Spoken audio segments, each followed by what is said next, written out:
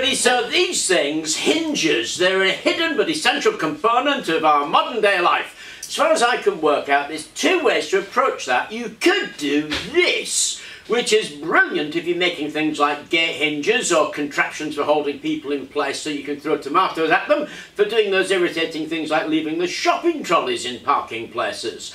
Or you could do this, which is absolutely brilliant for model making, and which is what we do an awful lot of. So I plan on going through how to make a hinge this way, but it's a bit more interesting than any other hinge. I mean, that's the kind of thing that people say who collect stamps. Ah, this is interesting.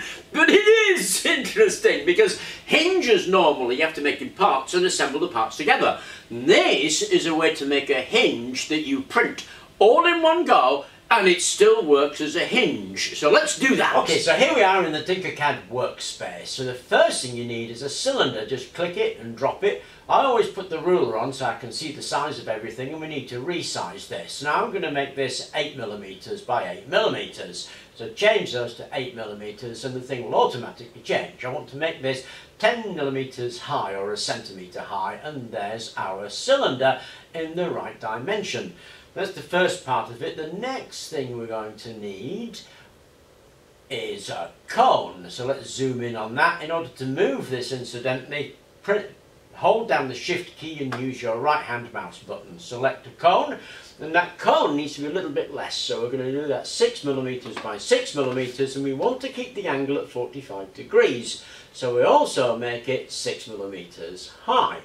Now the cone and the cylinder are resting on the workspace plate at 0. We move that cone up to 10, which is the height of the cylinder that we just made. Now we can align those two. We can align those two by highlighting them, clicking align, and then select the one you want to align it to by clicking it, and then we can align that to the center, and that's perfectly aligned. That is the base unit of the hinge that we're going to make. So we put those together and merge them as one piece, and we have our base unit. Now we want to replicate this a couple of times. So one replication and two replications, and there we go. Put that out of the way for the second, because we're going to deal with those two bits there. What we need to do with those two bits there are turn them 90 degrees so they're at the plane. So turn it round 90 degrees and turn the other one round 90 degrees.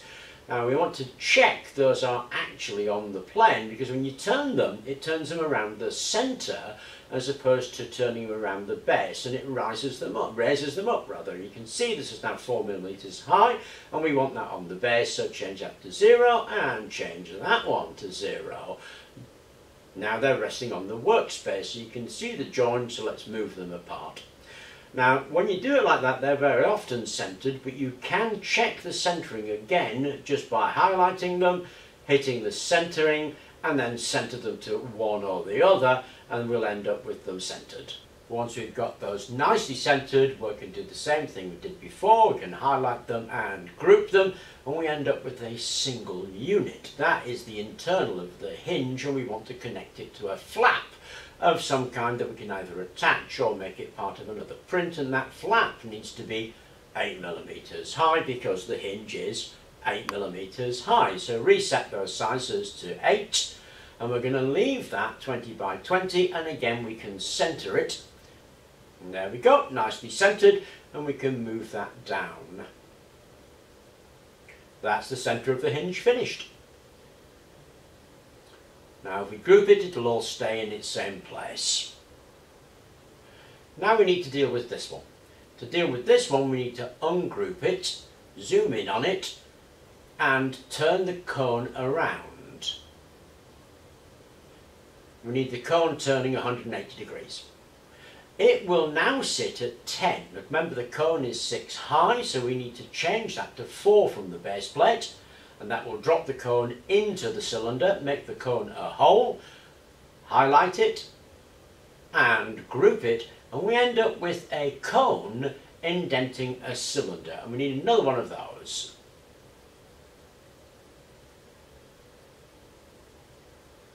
Now we need to turn those 90 degrees. One goes one way and the other will go the other way.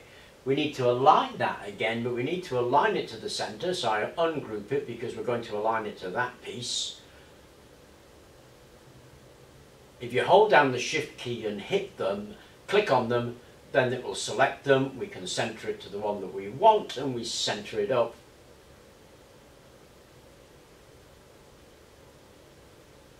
There and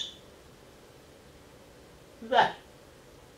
Okay, it's now nicely centred, and we can move that forward by clicking on it so it's selected and hitting the cursor key to move it in until it butts against the original hinge that we did. In order to look at that, we make it a hole, and then when it's a hole, it's like a frame and we can see through it, and you can see when it's buttered, the two cones fit nicely inside each other. So move them apart 2 millimeters and it creates this gap. Now we do exactly the same thing to the other side, but this time we rotate it the other way.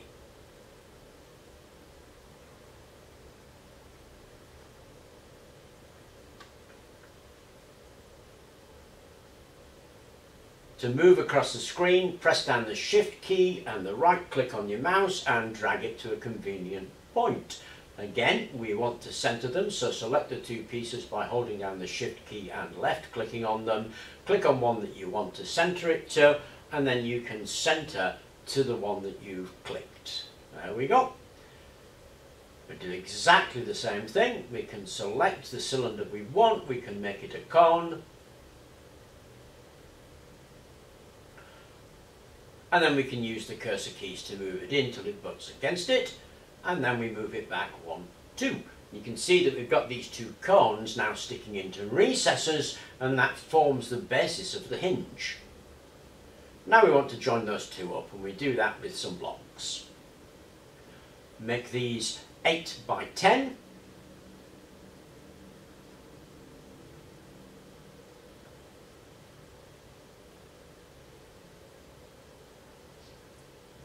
And move it in halfway. Then we can group them. Now as you move that in, you'll notice that the cone we made is actually being filled. So what you do is you ungroup the cone,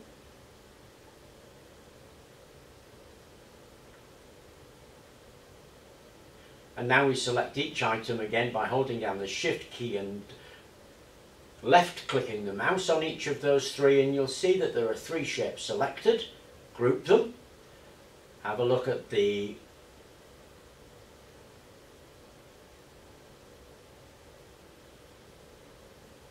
piece of work as a whole, and you'll find that it actually fits rather nicely. Do exactly the same to the other side, and you can see we've preserved the whole. Now we join those up by using yet another block.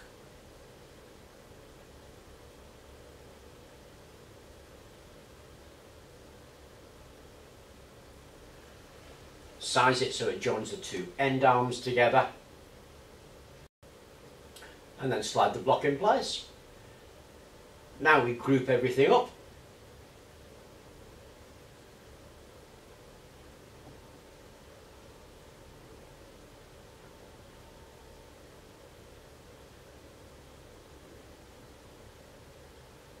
And there you go, there is your hinge. And that is how I made the hinge for this, the flapping unit for the wind harvester. There it is, printed and off the bed, and as you can see it's free to flutter. And you can use that hinge for all kinds of things. And the beauty of it is no assembly is required. It comes straight off the printer and it's ready to use. Now it works because the angle of the cone is 45 degrees. And in a standard setting in a slicer, if it's 50 degrees or anything else, then it won't print support. So at 45 degrees, no support is printed, yet the whole thing holds together because it can still print that, and it prints it with that gap, making the hinge for you. I thought it was awesome, particularly for something like this, because in something like this, you need to make a couple of hundred of them.